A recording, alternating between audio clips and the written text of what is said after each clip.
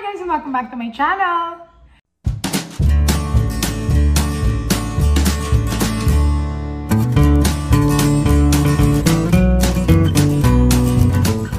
So as usual, before we begin, gusto ko lang i-remind kayo mommies na hindi porke tayo mommy na, mommy na lang tayo, di ba? We should always take care of ourselves para we look good and we feel good.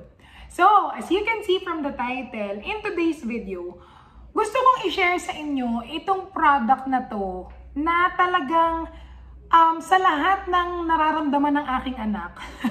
Ito ang ginagamit ko. Okay, so meron kasi akong nakita na mga usual post dun sa mommy group na aking sinalihan sa Facebook na madalas tinatanong ano daw ba ang pwedeng gamot sa mga mga bootleg na biglang tumutubo sa anak natin.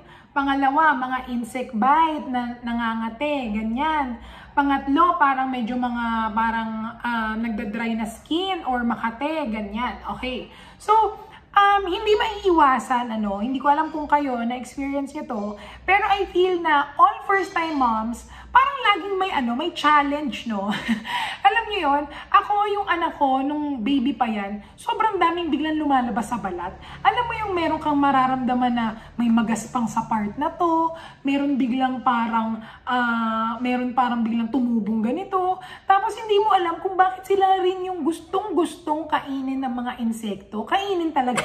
Hindi, kagatin, yan. Bakit sila yung gustong-gustong kagatin ng mga insekto? Na parang halimbawa, tatlo naman kayo natutulog sa kama na magkakatabi. Pero yung anak mo lang yung makita mo may kagat ng lamok, may kagat ng langgam, di ba? Parang ayaw na ba ng mga langgam at lamok sa inyo, di ba? Na parang kami na lang, di ba? Laging ganyan ang statement natin. So ako din is kagaya nyo ako na parang, shucks, ano na naman to, may kagat na naman, may nangangati na naman. Tapos, kung kagaya ng anak ko, ang anak nyo na mahilig magkamot, ito, syempre, Diyos ko, sino ba namang bata, di ba? Meron bang bata na matindi agad ang self-control na pagka may kagat ng insekto, mapipigilang kamutin, di ba? Syempre, ang satisfying nun, tayo ngang matanda, pagka may sobrang makate, kamot tayo ng kamot, di ba? Para masarapan tayo, para ma-relieve tayo dun sa itchiness. So, syempre, ang mga bata din, hindi nila alam yon. So, magsusugat, ganyan. At ako, bilang mami, ayoko na nagsusugat talaga. Syempre, yung skin ng anak ko, kasi una, papangit, tapos pag nabasa, masasaktan siya, ganyan.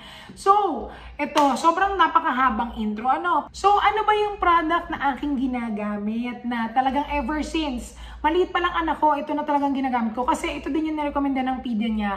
At ever since, ito na din ang ginagamit ko. Okay, so yung parang, ano ba tawag doon? Yung medical name niya is calamine. Okay, calamine. Pero may brand na calmoseptin na calamine din yon. So, ang ginagamit ko is ito. Yan ang ginagamit ko at yun nga, sabi ko sa inyo, hindi po siya sponsored. Ito ay ang pangalawa ko ng bote.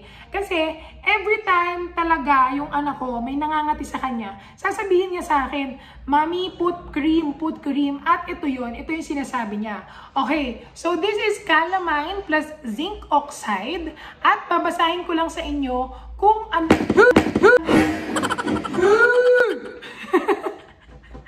At babasahin ko sa inyo kung para saan ba siya. Ayan, para malaman nyo.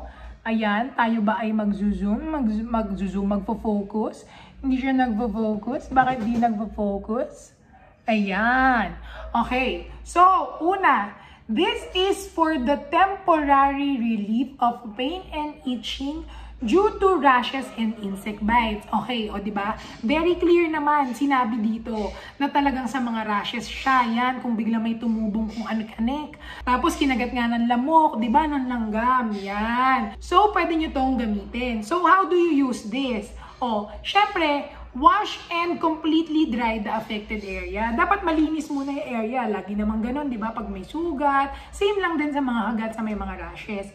And then, shake well before use and apply sa affected area, generally 3 to 4 times daily or as directed by your physician. So yan, ako, sinusunod ko na lang yung nakasulat dito kasi hindi naman to harmful Kumbaga, hindi naman siya... meron kasing pinapagamit yung doctor ko, pero yung ang name niya is mometasone. Meron kasi yung steroids. So pagka may steroids, usually hanggang 7 days lang pinapagamit ng pedia namin. Tapos magsa-stop ka for 7 days and then another 7 days ulit. Pero ayokong i-risk kasi medyo mahirap, medyo nakakatakot. Unlike ito, very ano lang siya, very gentle, hindi siya ganun katapang. Wala siya masyadong nakakatakot na mga ingredients na pwedeng makasama sa balat ng anak nyo. So yan, ito, gamit na gamit ko na to. At ito, napakamura lang nito. Parang wala pa atang 100 pesos. At yung una namin ginagamit, ito kasi medyo, pakita ko sa inyo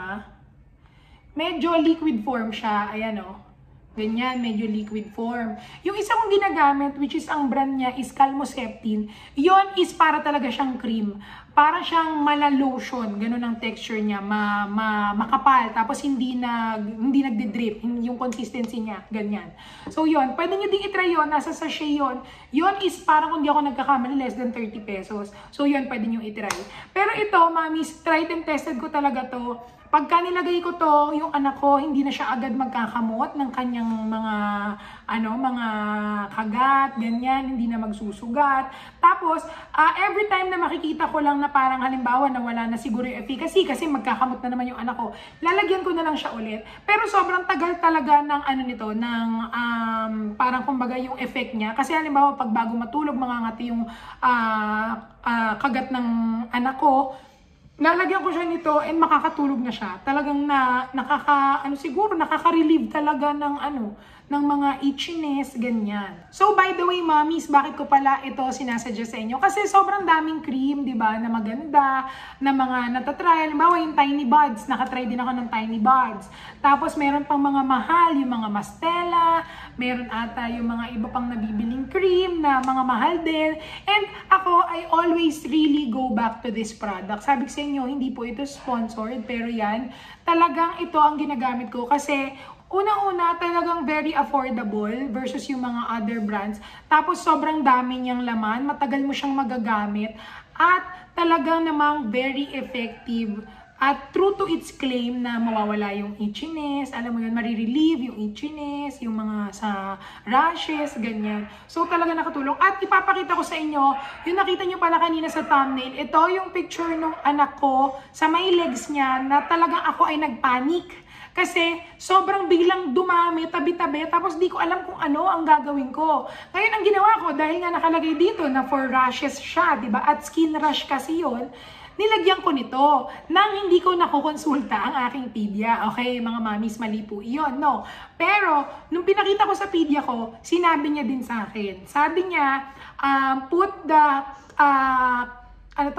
the calamine cream 3 to 4 times a day for 7 days. Pagka hindi nawala, dalhin ko siya sa pedia para ma-check. Pero yun, nawala. Sobrang effective. As in guys, ngayon, very clear, parang walang bahid na nagkaroon ng ganon yung anak ko. So yan. Kayo mami, may iba ba kayong cream na ginagamit na baka mas affordable pa dito na super effective? So yan, i-comment nyo sa baba para malaman pa natin kung ano yung mga magagandang produkto na pwede nating magamit sa ating baby na budget friendly naman for mommies. Okay. So again, before we end, gusto ko lang i-remind kayo mommies na hindi porke tayo mommy na, mommy na lang tayo, di ba?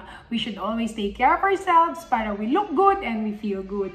Sana may natutunan na naman kayo sa video na to. And kung nagustuhan nyo, please don't forget to like. See you again until my next vlog. Bye!